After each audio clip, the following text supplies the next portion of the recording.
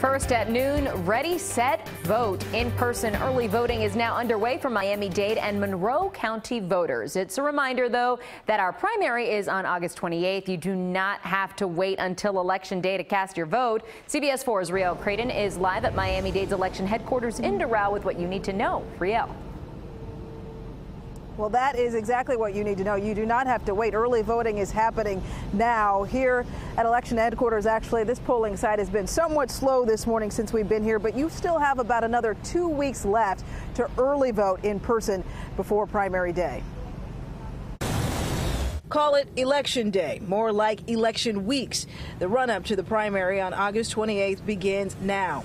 Miami-Dade County open at 7 a.m. for the first day of early in-person voting.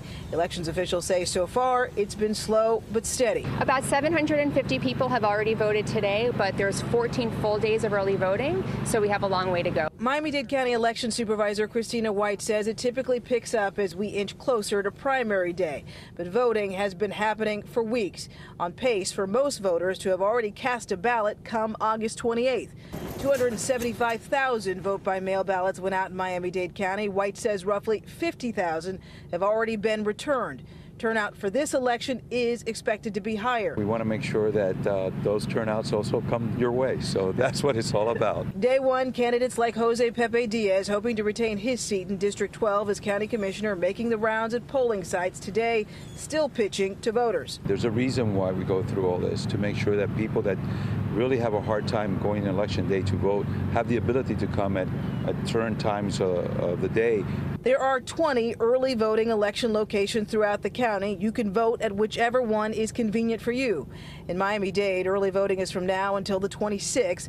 During the first week from 7 a.m. to 3, week 2 from 11 a.m. to 7, and on weekends from 8 a.m. to 4 p.m. There's really no reason to wait until Election Day. And that really is the message. Early voting in Broward begins on August 18th. It runs through August 26th. During those 9 days, you will find the polls open from 10 a.m. to 6 p.m. Both Broward and Miami-Dade County each have approximately 20 locations open for early voting. And when you go to vote, be sure you do bring your picture ID, and do yourself a favor. Also, you can go online and check the wait times. The election websites will update those throughout the day. All of the information that you need to know you can find on our website at cbsmiami.com/voter info. We're live in Doral. Riel Creighton, CBS 4 News.